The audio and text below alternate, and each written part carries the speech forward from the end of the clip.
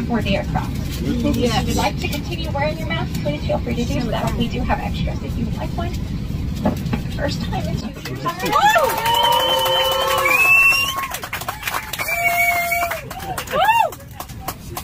So my name is Sarah. I will be your flight leader on a 1 hour 35-minute flight up to Atlanta from Korea. There it is. Some of my dear friends. Together, we are here for your comfort and safety. So in just a moment, we will be going over the safety features. All right, so what you just saw was a Delta flight attendant actually coming to tears of joy that Judge Catherine Mizell out of Florida struck down this domestic air travel mask mandate that we had in the U.S. Now, even on planes, at least domestically traveling, you don't have to wear a mask. It's not required.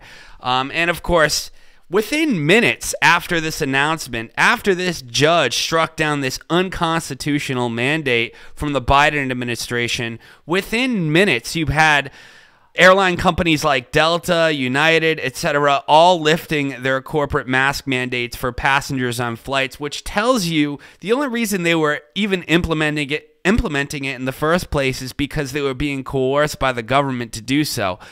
Not even the corporate executives and the managerial people at these airlines wanted to do this to their passengers. I mean, that speaks volumes. Oftentimes, corporations don't really care about your freedoms. They'll just go along with the narrative. And we see that so often because of the ESG program put forth by the UN, World Economic Forum, and some of these globalist groups, and obviously BlackRock and Vanguard that all have controlling stakes in so many of these corporations. They have a program called ESG that they can tell them what to do, but for some reason, you know, that wasn't really working very well, I guess, on some of these airline companies, because right when this was struck down, their mask mandates lifted, many of them, and, you know, people are really happy about this, both left, right, center.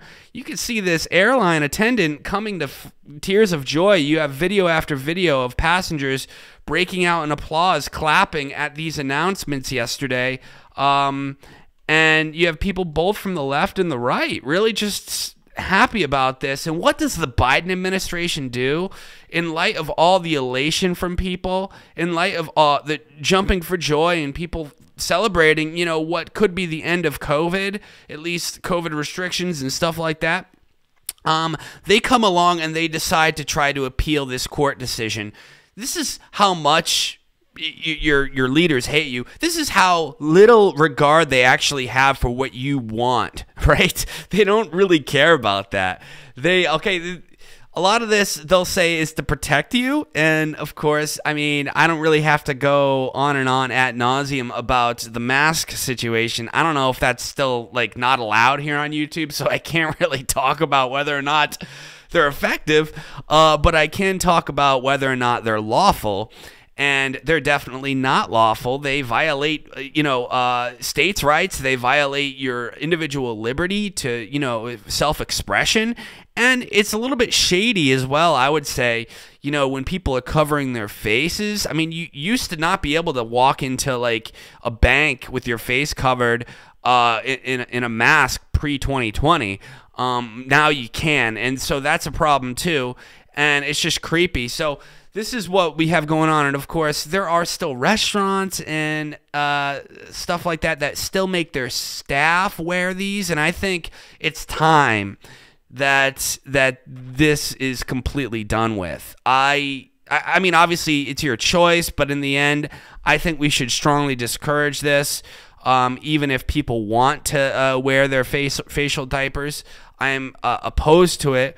And, like, I'm in support of people having a choice, but in general, it's like I disagree with people who do it unless they have like a serious immune problem, like immunodeficiency, or if you're in a hospital. Even hospitals like had mask requirements in operation rooms pre-2020, so like I get that. Like, I'm not gonna get all upset that a hospital might require it in certain rooms and stuff, but other than that, I don't think it should be a thing. I definitely think all mandates, whether they're corporate, whether they're federal, whether they're state mandates, city ordinances, all of it should be scrapped, every single one, and all corporations should make it the individual choice of each of their not only customers but staff members to wear a mask. And the Biden administration, of course, going against the will of the people in every way, shape, and form on this, and really going against a lawful decision made by this amazing judge, which, by the way, she was appointed by Trump in 2020. I actually covered in 2019 and 2020. It was more in 2019 I was covering this. All of the judges that Trump appointed, and I said this is going to come into a huge play.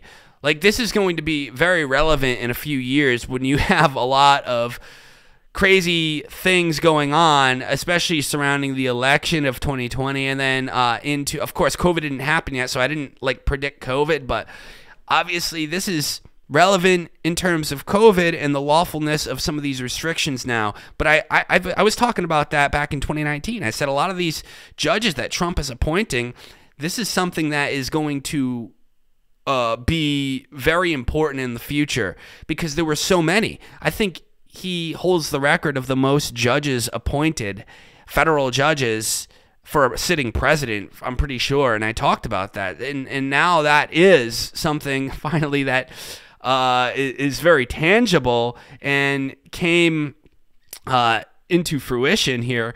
And you know what's the funniest thing about this? You have civil rights groups like the Leadership Conference of Civil and Human Rights and the NAACP, Legal Defense and Education Fund, actually opposing Mizell's nomination and speaking about how, because she is very supportive of individual liberties and she's a federalist, or a federalist constitutionalist, I should say, they oppose this. It's very, how should I say this, ironic that you have civil rights groups opposing somebody who's actually holding up individual liberties and civil liberties in public. It's just like, this is what I'm talking about, guys. It's like, I think it was David Icke that talked about a long time ago. I remember he used to talk about it, just invert every single institution and what their name is, and that's what they're actually for. So like the World Wildlife Fund, it actually destroys wildlife around the world. Doctors make people sick now, things like that, right? It's like the total opposite. It's just totally inverted world. That's what we're living in. It's a satanic new world order, right? And the Bible even says, Lucifer is the controller of this planet, and everything's just inverted, at the very top. So that being said, Biden coming and opposing this, the administration, they're going to try to appeal this decision. I don't think they'll be successful, but you never know, and I'll continue to monitor this. Be aware that, next winter and every winter from here on out, you're going to have the threat of your freedoms being taken away because of the latest flu or the latest COVID or whatever they want to say it is, especially in blue states. And this is something we're going to have to fight year after year, similar to some of the propaganda we saw for 20 years regarding the war on terror and the justification to send troops to the Middle East. This is going to be an ongoing fight, but I think the breadth or the gist of it is mainly defeated in the U.S. for now, but it could always pop its head back up with a new variant or a bad flu that goes around. So you got to be very, very vigilant, fighting this in every aspect of our lives until the day we die, probably. So this is going to be an ongoing battle. That's just life. So let me know what you think. Like, share, and subscribe. Follow me on BitChute, Odyssey, and Rumble as well, and Twitter and Gab. And if you want to support my work, I have a Patreon. The description below, you can contribute. Any amount helps. $1, $2, $1 million. I don't really care. Other than that, it's been Press. Keep your head up. Stay real. And no fear.